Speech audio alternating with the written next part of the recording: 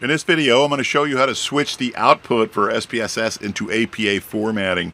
So this is the newest version that we have, is version 26. I'm simply going to show you what the default settings are. And let's just get some frequencies, and I'm just going to pick depression, weight, effectiveness. They're all continuous variables, and all I want is the mean and the standard deviation. And let's see what the default output is.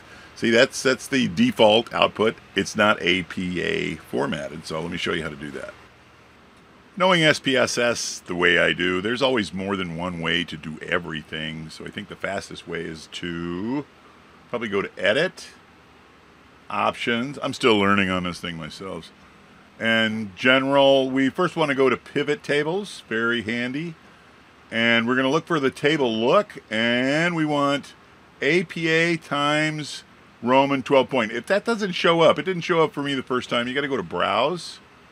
And it's got all kinds of different formats, but there's APA times Roman right there.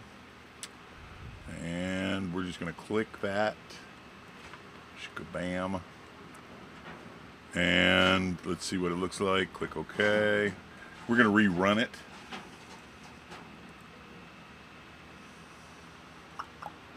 Everything's still there. And where's effectiveness? Put that in there. Ta-da! So this is not exactly APA formatting. The titles are, but you'll notice the text is not Times New Roman. So there's a couple ways around that. Let me show you a real quick way to fix that. Click on the table, right click, copy, open up a Microsoft Word document. Right click, paste.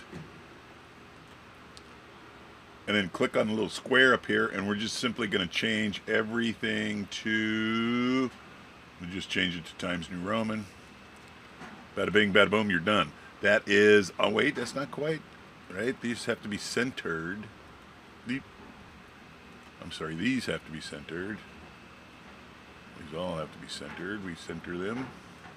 Boom. Ta-da. There is your APA formatting.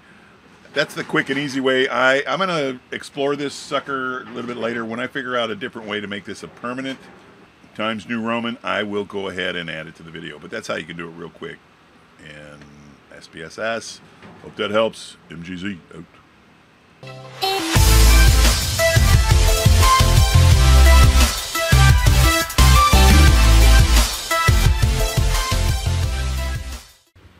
Math Guy Zero.